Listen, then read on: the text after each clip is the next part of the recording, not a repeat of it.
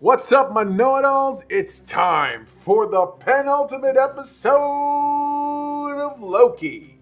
Now, for those of you playing at home who follow along this channel, you know for us, penultimate episodes are extraordinarily important. They're supposed to do a certain thing, and that is get us excited. Either the climax of the series happens here, or the season rather happens here, and then we go downhill during the last episode, sort of recovering from that, or it sets it all up. This episode was the latter. We're gonna get into it. Before we do though, please do me a big favor. Click that like button or subscribe. One of the two things. I really don't care which one you do, but I appreciate you doing either one. I hope you'll do both. But either way, we got a whole lot to talk about, so let's just get that out of the way, all right? Let's get into this. This is Loki, Season 2, Episode 5, the penultimate episode, titled Science Fiction.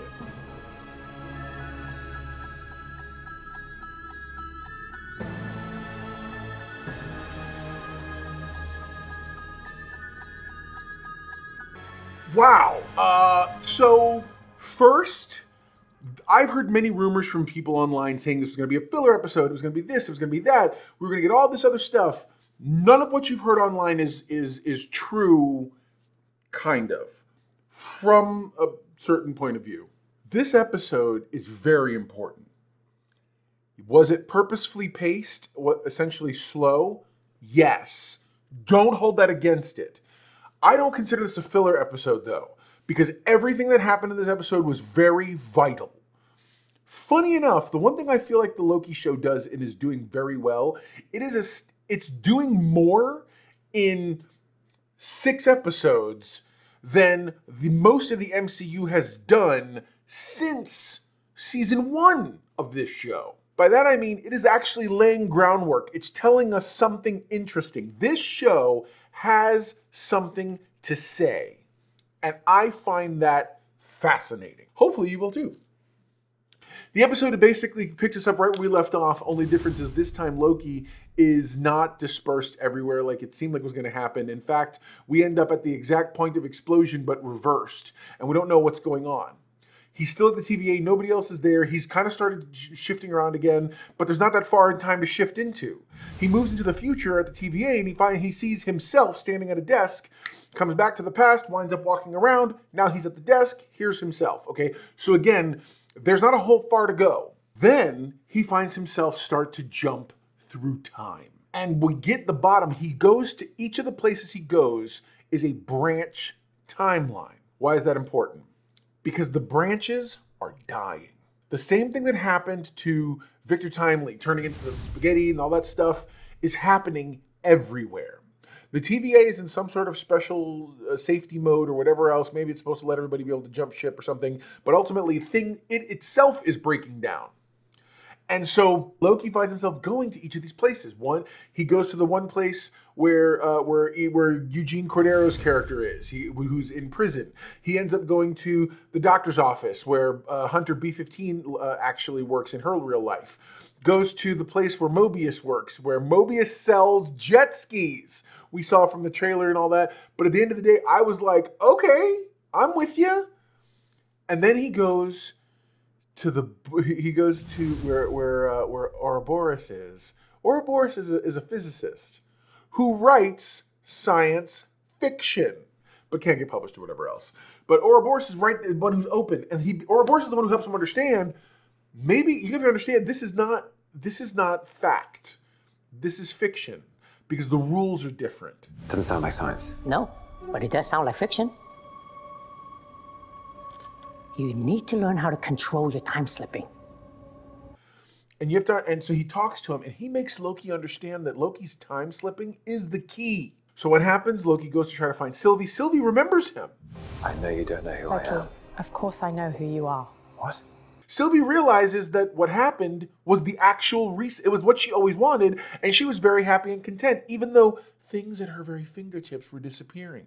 She walks out, she's got a little drink, she puts it on her car. As she notices Loki, the thing disappears. Stuff is fading out until she's at her record store chilling out, just trying to, because Loki came to see her and she's like, no, this is not, whatever. I think this heart-to-heart moment at the bar, it's interesting. But this guy, she's listening to a record, and her branch timeline is starting to disintegrate. She manages to get a doorway open and goes to where Loki is.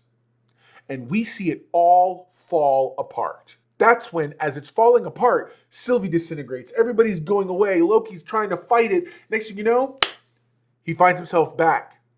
At that exact moment, he tells her, I think I figured it out. He finds himself back even further. He has finally realized, and he looks at Ouroboros and says, you were right. I figured out how to control it. I controlled it. You learned to control your time slipping. Yes. And that's where the episode ends. It ends with him going, I know I can rewrite this. And he appears back at the moment when they were actually at the TVA before all the stuff was going to go down. And he realized, now with his new ability, he's going to be the one that has to go out and do the thing. And that's what we're going to get to. So there you go. Now you know. And if knowing's half the battle, you have to bring a know-it-all yourself. What's the know-it-all index for this episode? I'm not even going to play around, and I'm not even going to hide it. I appreciate this episode. It gets an 8 for me. Okay, that's right. 8.0 out of 10. So comment below. Let me know what you think. I'm a firm believer this episode was actually very pivotal to everything. Integral, if you will. A lot of folks are going to think it's slow. I guarantee you, people are going to be complaining, this was slow, this was that. You do not understand storytelling. Trust me. You needed this episode. We understand the stakes. We understand what is at stake. And I understand more about the state of the multiverse and the MCU now than all these other shows have told us anything about. So I love to have this conversation with you. What do you think is going down? How do you think last episode is going to go? My prediction is they're going to do the thing. They're going to fight. And everyone keeps saying, he's going to become He Who Remains or this and that. I believe we are going to get He Who Remains back. Or we're going to get Jonathan Majors as He Who Remains because Loki goes back enough to ask him about it and tell him about it. Loki's going to play a much more pivotal role in all of this.